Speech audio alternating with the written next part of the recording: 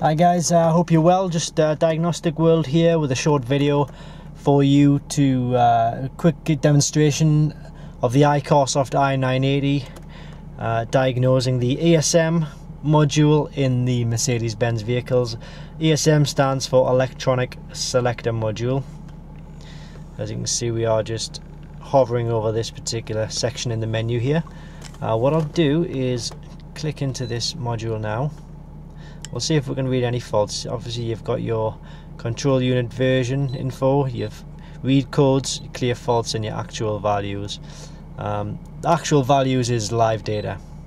We'll go into read fault codes for now. Right, we've got one of two.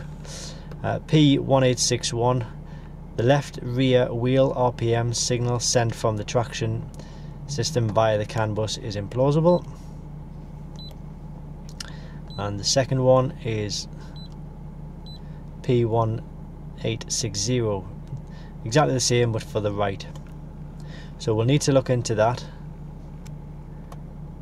I do know we have changed over both the ABS sensors, so it could well be something to do with that.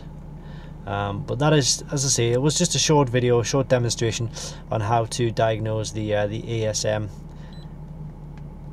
system on your Mercedes-Benz, the electronic selector module.